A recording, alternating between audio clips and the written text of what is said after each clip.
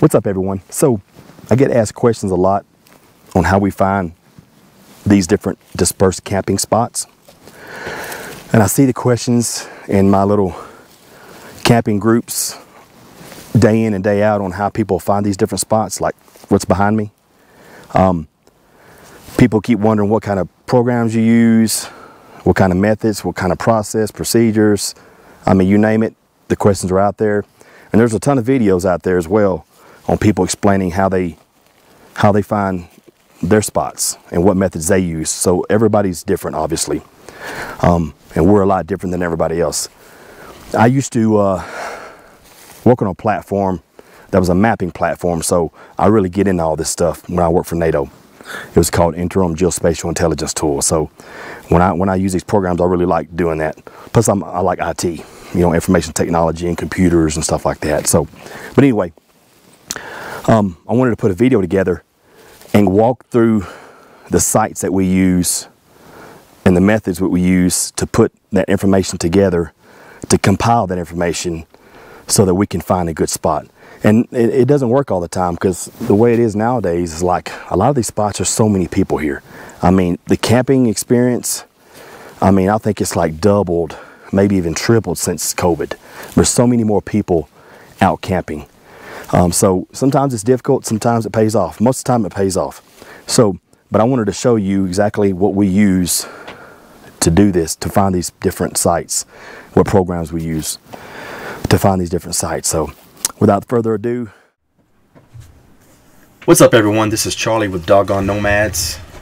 Hope you're having a wonderful day. Today's Sunday, the 28th. I wanted to do a video on how we find dispersed camping spots. There's a lot of questions out there. A lot of people have asked me. I see a lot of questions on the Facebook groups, and people are just curious what kind of platforms we use, what kind of processes or methods we use. And there's a lot of good information out there explaining that, but everybody is unique.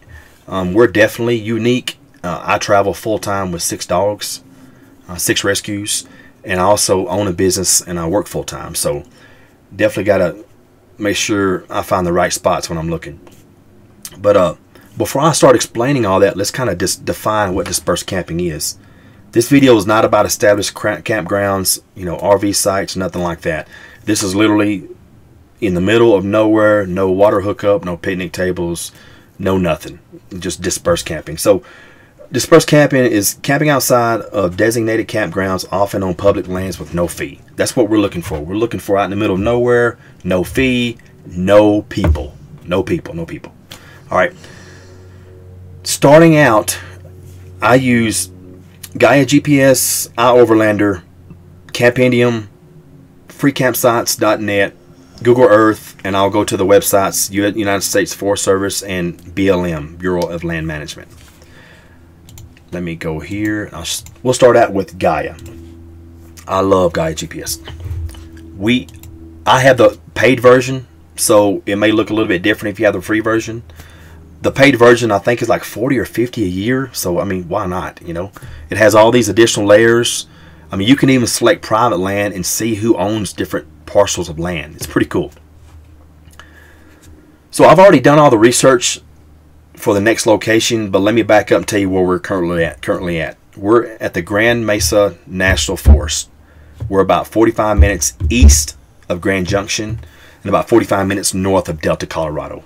And if you look at some of my other videos, my recent ones, you'll see the area. It's absolutely gorgeous. Like, I think they call it the land of the lakes. And my next location I want to go to is Steamboat Springs, Colorado. Mainly because it's kind of an established city that has a lot of good camping nearby. Plus, it's got an Anytime Fitness, because I'm a member of Anytime Fitness. I can go there and work out a few days a week, go take some showers and all the other good stuff. So I've already done the research to find those spots, but I'm going to go back and start from the beginning to kind of show you what I do. So let's go to GAIAGPS. We'll type in our next location, Steamboat Springs.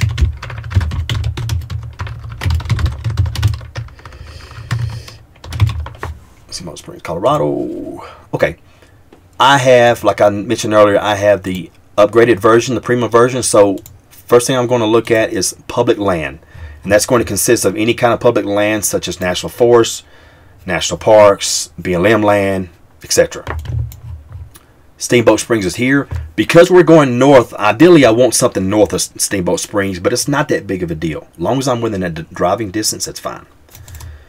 So if you're wondering what this shade of green is, you can go here to that layer, or the public land layer, excuse me, select it, and you can see the legend down here, and it's going to pop up. So the majority of land around Steamboat Springs is U.S. Forest Service. And real quick, I talk fast, I apologize, and I'm all over the place because I got so much information in here I want to share with everybody. Because I don't want people to have to struggle when they're looking for spots, because it can be very stressful. That's probably the most stressful time out here, and we've been doing this for 18 months, is every time I go to leave, is will I find a good spot? Will somebody be there? I'm pulling a 30-foot trailer with 6 rescues. I got to load everything up. I got to, you know, who knows what's going to happen. So that's the most stressful time. So if I can alleviate just a little bit of stress from your travels, then I've done my job. So we come here, and you want to find out what the name of the National Forest or BLM land is. So right here, it's a Mountain Circle Wilderness. I don't even know what that is. That's gray. Oh, not gray. It's like a light gray. So that's state land. And then the name of the forest, I don't know where it's at here, but I found it earlier. Where's it at? It's like Route, R-O-U-T-T National Forest or something, but it's part of, Mount Zirkle is part of the Route National Forest. And I'll show you why I need to know that later on. So here we are, Steamboat Springs. So let's go to the first platform we use. We'll start out with iOverlander. All right. Fantastic platform. It's free. The only limitation that I see from doing dispersed camping research, and I'll show you. Let's go to Steamboat Springs, Colorado. All right, it showed it there. Place types, it's going to default to select all. Uncheck that. All we're looking for is informal campsite and wild camping. Now, another video I would go through, we're looking for water as well and laundromat, but I'm not worrying about that right now. This is specific to just dispersed camping. We've got 2 selected. Where are we at? There it is. Okay. So let's, for the example that I'm showing you, let's start on, I think it's Interstate 40 right here, because I've already saved some. So click on an icon, and it's going to give you details, like a little quick synopsis of this area. We're full-timers, have a 36-foot Class A. Okay, looking good so far. Okay, go to more details. It's going to give you a detailed description of whoever stayed there last, I guess. And then it's also going to give you pictures if somebody uploaded pictures. Additionally, it's going to give you your GPS coordinates.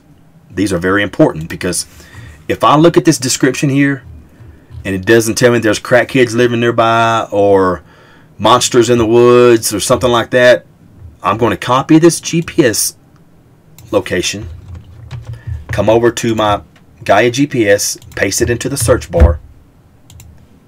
It's going to go to these coordinates here. All right. Here I can do a little bit additional research if I wanted to. I can go to layers. I can select satellite with labels. And I'm like, oh, okay, this is a small little off little forest road to the side of 302.1 with a dead end. Exactly what I'm looking for. And let me, before I forget, let me show you the limitation of iOverlander. This is the only map you get. You cannot select or toggle between this map and other maps. So you do not have a satellite view with iOverlander. It is what it is. It's a free site. It's phenomenal. If that's all I got to worry about, I'm good. I can just go over here to my little map program and use it here. So here I selected satellite with labels. Now I can, okay, this looks like a pretty good area. And let me explain to you what I'm looking for in an area. At the end of the day, you know, I don't have to be by a city with Anytime Fitness. That's just a nicety, not a necessity. Because I own my own business and I work full time and I travel with 6 dogs, I need a spot that is an open area for Starlink, number 1. Number 2, I want a spot where nobody else can park beside me. Because one thing I've found out in the 18 months of traveling is people, it's weird. I thought people camp to go get privacy, but people really go out there to get a mixture of privacy and be around people. Because I've seen people park right beside you. It's like they're scared to be out in the woods by themselves. I don't get it. Anyway, because I do have 6 dogs, I want to let them out and enjoy themselves. So I don't want a spot where somebody else can park beside me. This looks like a small little dirt road off the primary Forest Service road with a dead end. I freaking love it. Looks good to me. So what I'm going to do right now is I'm going to create a waypoint. Select this waypoint here. I'm going to drag it to where I think it needs to be. I'm going to type in potential spot northeast of or southeast of Steamboat. Okay. I'm going to leave this red here. I'm going to click save. If I drive here next week and I decide to park here, I'm going to go back to this waypoint, select it, click edit, and I'm going to turn it green. So the spots that we've stayed at, even if it's for a day, are green. The spots that are potential spots are red. So right now it's just a potential spot. We'll leave it red. Perfect. All right. Go back over to iOverlander. I'll do it over again. Do another spot. I'll click on this right here. Or, because iOverlander does not have a good satellite display, I'll come over here. We know this is a Forest Service road. We know this is National Forest land, because if we deselect, let me go back here. If we deselect satellite with labels, we know we're in the green. All this area right here, most all of it, you can camp at for free. Other than campgrounds, and a lot of times there will be rules nearby water. You can't camp within so many hundreds of feet of water, stuff like that. But for the most part, you can camp. It's even got a spot here on the map called Wild Camping Spot. So anyway, we know we're in the green here. Let's go back to satellite with labels. Here you can start looking again. I know for a fact off my previous research, this is another good spot. There should be a cell tower here, but you can camp past this spot here. So just go here and you go back to iOverlander and see if anybody camped there before, you know, and then you can get information on that spot, wherever it's at. There it is right here. So no one's camped there, but someone has camped close to it at Walden Peak. There's no little offshoot, little road to the side. So we'll go here. Right here is where they're at, where they camped at. That easy. And if you can't look at it based on the maps, you can always go here, go to more details, and get the coordinates. Copy the coordinates, come over here, paste the coordinates in here, select there, and there it is. Obviously, it's not exactly right there. It's supposed to be up a little bit, but it is what it is. Go back here. Beautiful forested mountain area, easy drive in, many well-used sites. I love that. That tells me there's going to be sites all up and down the road. Mosquitoes. Still, there's mosquitoes here, so whatever. Go to details. I'm looking for a picture. Okay, nice. Nice. Then I would come back over here. Save waypoint. Potential spot southeast of Steamboat.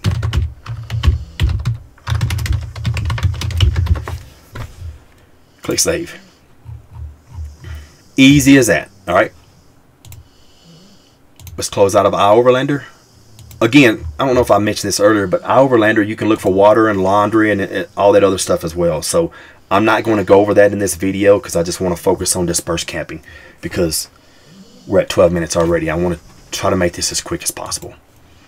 Let's start. Let's go from here. Let's go to Campendium. So when I first started out, Campendium was my go-to. I'm talking, I lived on Campendium. Loved it. They got bought out probably 4 or 5 months ago, and it went to absolute shit. I mean, they got bought out, and it's transitioning over to Road Trippers or something. It got so bad that so many people spoke up. They actually changed everything. Not everything, but a lot of things back the way it was. One of the things they didn't change back is they deleted the the Android app, and I have an Android. A lot of other people have Android. So when you're traveling, they're telling us to go to the website, but the website does not have a location icon.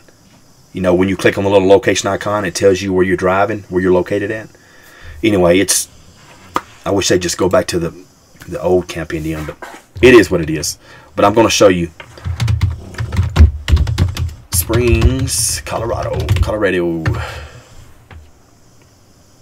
So, because I do have the paid version of Campendium, I'll go up here and I'll select BLM and National Forest. I don't do national parks. National parks is more for tourists. It's more, you know, it's like Yellowstone and places like that, Grand Teton, stuff like that. Well, I don't know about Grand Teton is part of Yellowstone, I believe. Excuse me. But I don't want to go where there's lines and lines of people to see a, you know, a moose or a bear or something like that. I don't care about all that.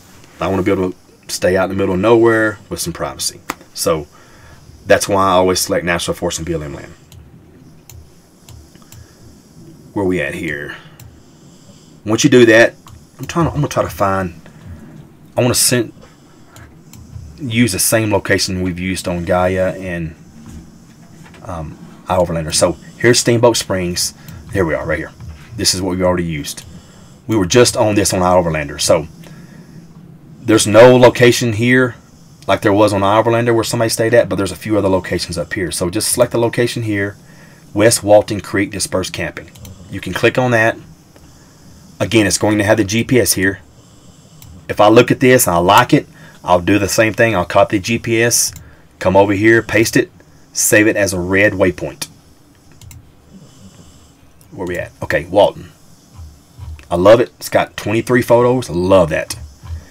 I don't like the fact that it's right off of a main Forest Service road, because just in case my dogs get out of my sight for a second or chase a rabbit or something, I don't want them running across the roads, because there's a lot of people who drive extremely fast on these roads. Okay, the last person who stayed here that updated it on Campendium was in 2022, a few years back, which is, it is what it is. You can look at it as a good thing, whatever, or a bad thing. The spur road does look a bit intimidating with its large dip at the entrance. We were able to get a fifth wheel. Alright, tells me right there, people are taking fifth wheels back there. I have a 30-foot travel trailer, so I'll be good to go. One thing I wanted to add, these roads can be very, very deceiving, because you want to look at elevation as well. So if you look at the elevation here and it's like 9,000 feet, and you look here and you're like, okay, I want to come here, and you select that, and all of a sudden it's 9,800 feet, you know you got a pretty uphill climb just to get here. And if it's a crappy road and there's cliffs on the side, and it's like a lot of things you got to look at. We are currently at about over 10,000 elevation. That's what I'm looking for as well, is a high elevation. This right here. See that? 52 degrees. I love that. And the dogs love it.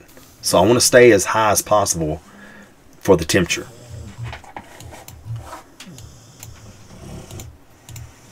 Campendium, I love everything about Campendium if they just go back to the old one.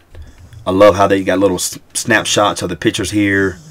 Got the reviews. It has the dates here.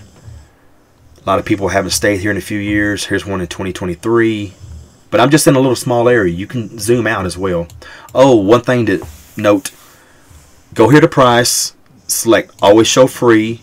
And under category, select public land. I don't care about RV park. I don't care about overnight parking. I don't care about dump stations.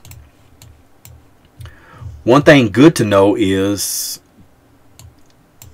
I mentioned in another video, I think, sometimes there's little pull-offs here, which I already know there are. I don't know exactly where. Let me go here. Hold on. Just from the research I've done, I think right here is one. There's a pull-off here. And what people do is they'll pull off and they'll unhook and they'll start doing some additional research on spots. That way you're not pulling. Here's two more pull-offs here. That way you're not pulling a 30, 40-foot trailer, and the next thing you know, you're going upside of a mountain and there's no turnarounds and it's a dead end. I've been there. I know. I don't make that mistake again. That's with Campendium. That's the basics with Campendium. Let's go to freecampsites.net. I love this right here. To me, it's like the trailer trash version of freaking free camping software, and I love it. So find a campsite. Same concept. Steamboat Springs, Colorado. And just to let you know, if you like the information I'm providing, do me a favor, like and subscribe, and I'll keep making some more, because I just want to try to help people out. I mean, filters, again, in this specific video, I don't care about permits, I don't care about pay, I want free. That's all I want. Do that. So we know Steamboat's here in the middle. In this example, we're looking at southeast, right off of 40. There it is. And with freecampsites.net, you can select satellite if you wanted to. I don't know how updated the photos are, but you can select that. And streets and public land. So, same concept again. You want to select a little icon here. Let's do, hold on. Trying to find.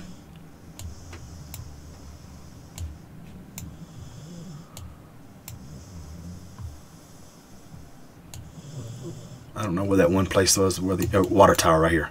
That's where that water tower was. And that's where iOverlander had a good spot. But we'll just select this for example. Got 3 reviews. It even gives you a little forecast here. A couple of campsites here all the way to the top. 2 pictures. 2023, this area is a nice area, but be warned, the mice are a problem. Okay, yeah, so I actually saw this a few days ago. In this YouTube channel, it's the, let me see who they are. Welcome. If this is your first time, I'm Kyle. I am one half of the Wandering Shore. They do have a lot of good information. And in this specific instance, he provided a ton of information along with video. And I love that. Love that. So, the Wandering Shores. That's about it on Campendium. I mean, not Campendium, but freecampsites.net. So let's go over here to the United States Forest Service and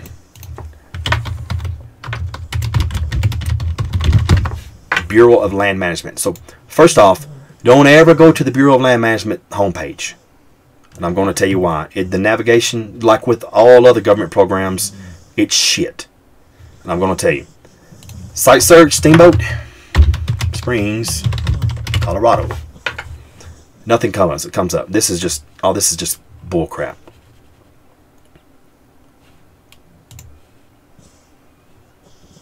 Go to visit. If you say, okay, I want to go to BLM land in Colorado, visit. Oh, I want to do some camping. Okay, click on camping. Just general rules on camping. All right, so you come over here. Okay, there's Colorado here. Let me click on that. Choose your adventure. Okay, let me click on this again. You know, I've done click 15 times. Click down here.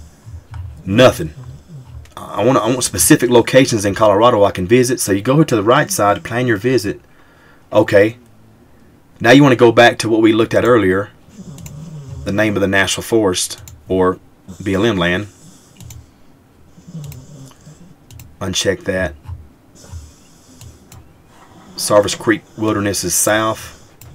North is Mount Zirkle. But they are part of the Route, R-O-U-T-T, National Forest. How did I find that? I actually went to Google and Googled the Route National Forest and BLM land. I could not find that going through here. Or for Forest Service, excuse me. I could not find that going through here. It was so convoluted. But the reason you want to go to the Forest Service and the BLM websites is you want to find out what the specific rules are to that location. I found this doing the research. These are the BLM rules, all right? And a lot of these are standard rules almost everywhere. What I've seen that changes, sometimes the time frame changes when you can stay there. This one has a 14-day limit within 30 days.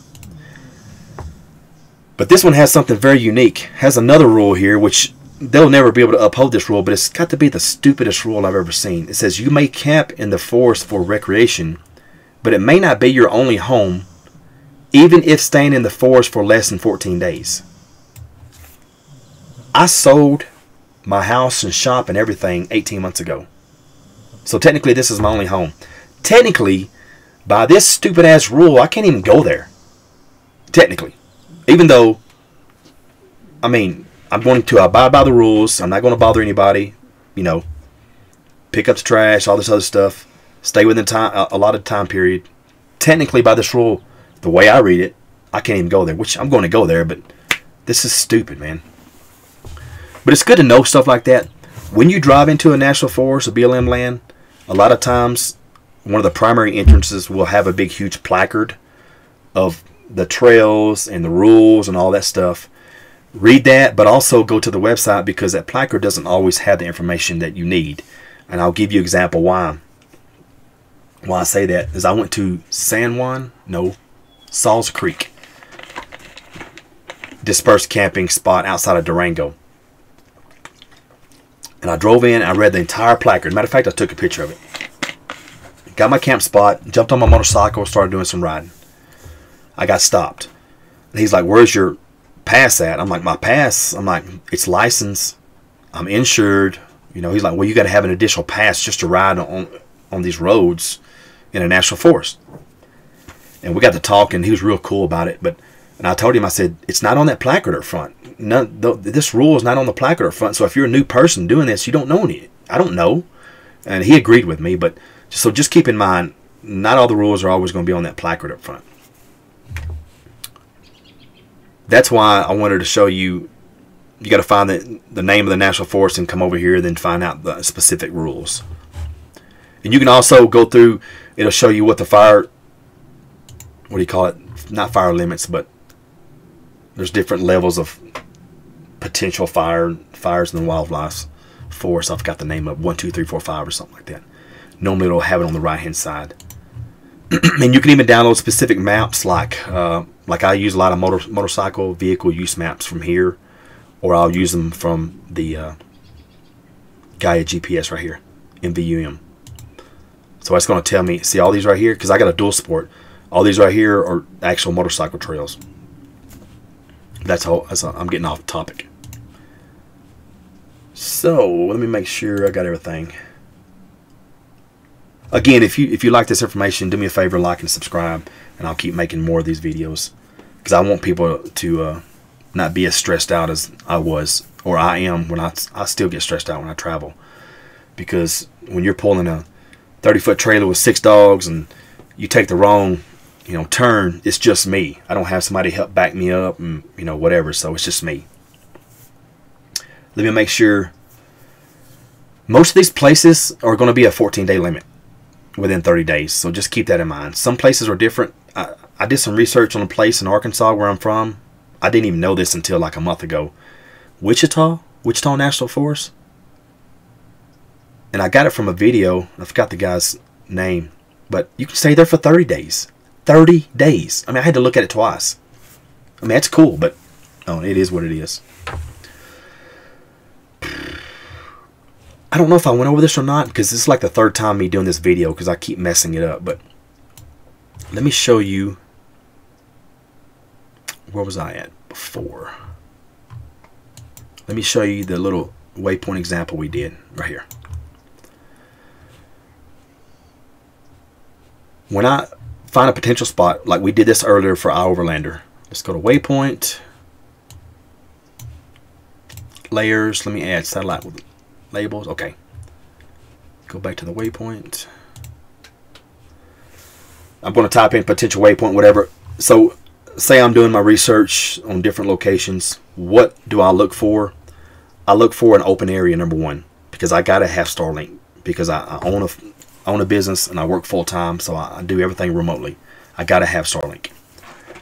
I don't want to be close to a Forest Service road if I can help it. Now, normally, if I have to camp here, I'll pull in to where my door is facing the forest, so when I let the dogs out, we'll be playing in this area versus the road. But normally, I won't stay in a place like this. I will stay. Let me show you. Where's it at? Right here. This is another spot that I found. Let me turn my waypoints on of what I found earlier. Yeah. There it is. It's so good. I got 2 locations, but one of them is I was probably showing on another video. So let me archive that one. So this to me is perfect. So I'm looking for an open area for my Starlink.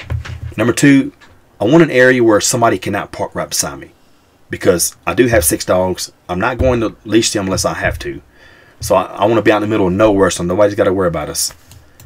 I don't want, and I'll show you what I'm talking about. Like here was a potential spot when I first started doing research. Yes, it looks really nice. It's flat, which not a big deal. Open, but technically I can pull up here and somebody else can pull up right here. And next thing you know, because people for some reason they want to be by other people. I don't get it. I camp to be away from people, to have privacy. There's a ton of people out there that want to be by other people.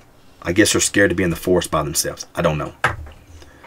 But I'm looking for a spot where really nobody else can camp. This is going to be perfect here. This is probably going to be the spot I'm going to look for. What I'll do is when I'll drive up here, it's only like 3.5 hours from us. I'll park